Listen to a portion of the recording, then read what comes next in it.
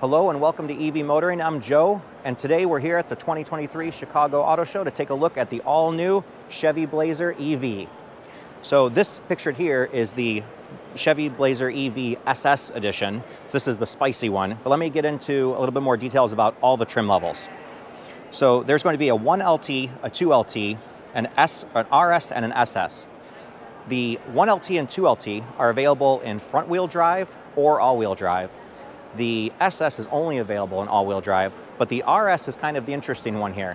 It's going to be available in front-wheel drive, all-wheel drive, as well as rear-wheel drive. So interesting how they're going to offer that variant only in the RS. That's actually the one that interested me the most because that's the range one, that's the road tripper. So a couple range facts here. The base 1LT is 247 miles of range. The 2LT gets the bigger battery, so that ups it to 293 miles. The SS pictured here is 290 miles, but the rear-wheel drive RS, 320 miles. So with this charging profile and that range, it's going to be a really good road tripping machine.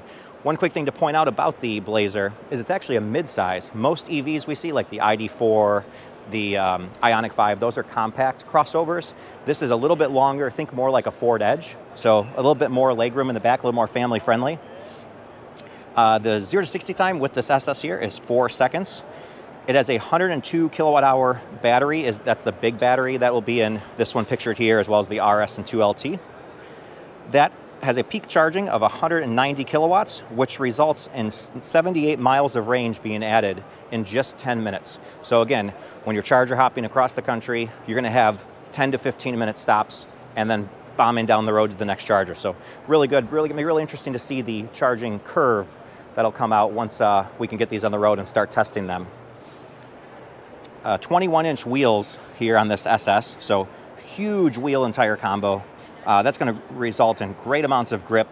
Obviously, that's what hurts the range a little bit to end up at only 290 miles for this SS here, but still not bad, very usable.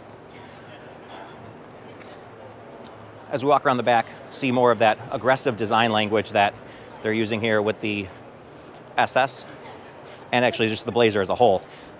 It's interesting how Chevy decided to kind of redesign both the Equinox and Blazer to be their own unique body style for the EV variants. They're not just slapping a battery system into their old architecture. So this is a ground-up EV design, which is going to result in more efficiencies because the car is built to be an EV from day one. There's no extra, mounts or things put in there, extra weight for a motor that's never going to be there.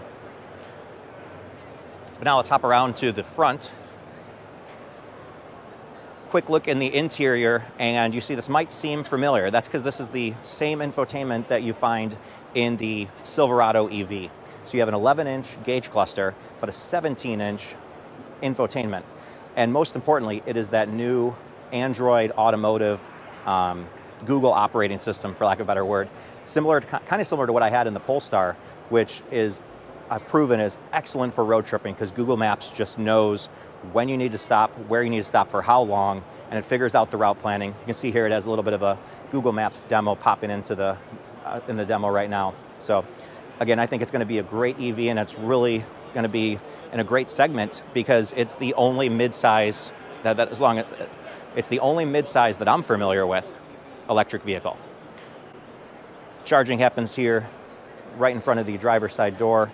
It's a powered, this one kind of opens out and down. The Lyric kind of does more of like a rotation to open, but power door. Hopefully that works in the ice and snow, but it looks good, that's for sure. And last but not least, pricing. It's going to start at about $45,000. It'll escalate quickly to $65,000 for this SS that you see here, but again, it's got a wide range of prices to fit whatever budget you're in. And if the $45,000 is still too much, then you're going to want to take a look at this Equinox EV over here that we're going to run over to. So there's a Chevy EV for everyone. And if the Equinox EV is too much, then take a look at the Chevy Bolt starting at only $26,000. So with that, we're going to wrap it up here. If you found this content helpful, please do like and subscribe, and make sure to stay tuned for more content coming from the 2023 Chicago Auto Show here. And take care until next time.